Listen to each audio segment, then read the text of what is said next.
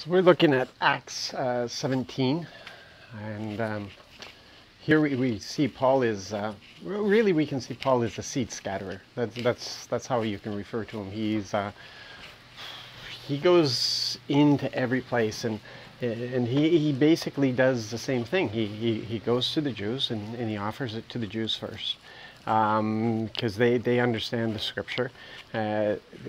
It's easy for him to present it to them because they have that understanding of scripture, and if they reject him, then he moves on to the Gentiles, and he doesn't care whether they're learned, not learned. He doesn't care whether they're rich or they're poor. He doesn't, God is no respecter of person. He just, so today we find, he's at that place where he's presenting what they considered a new teaching, and Paul just presented it. He just presented to them flat out, this is what it is.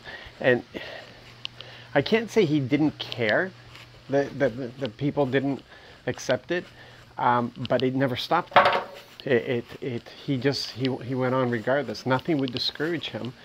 Those who were willing to accept would accept, and those who didn't, it didn't. And it was as simple as that. And Paul wasn't going to end everything because a city rejected him, or a group rejected him, or a judge rejected him, or learned people rejected him, or anything of the sort.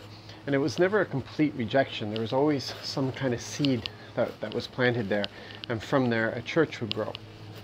Although we don't hear anything further about anything in Athens. I mean, there's no letter that was written to Athens or anything, so we don't know what came of that. But that would have been a challenging place, to say the least.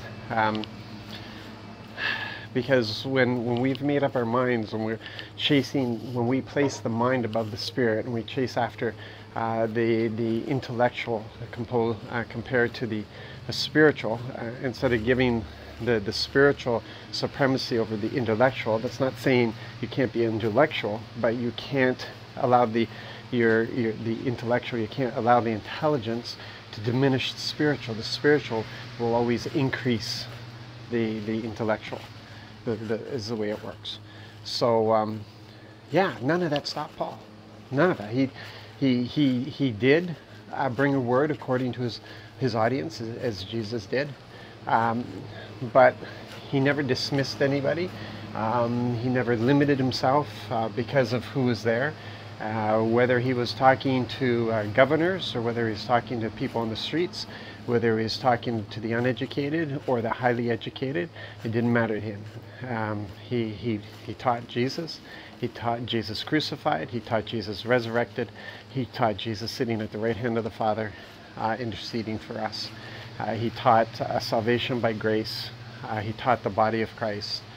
And these are the things that he would present. We have to be seed scatterers. We do it with our life. We do it by setting an example. Paul was different than us in that he didn't live in any one place very long. It wasn't like it was his hometown. He was an evangelist. Many of us were in our hometown. We're in our places of business.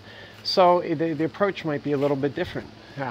We may scatter that seed with our life, by the examples that we set, by our kindnesses, by our love, and by all that sort of thing. So it could look a little different than Paul, but it comes down to the same thing. We give of ourselves to people regardless. So you can have a great day. Take that into consideration. Be blessed, be used, scatter that seed, and let's see what happens with it.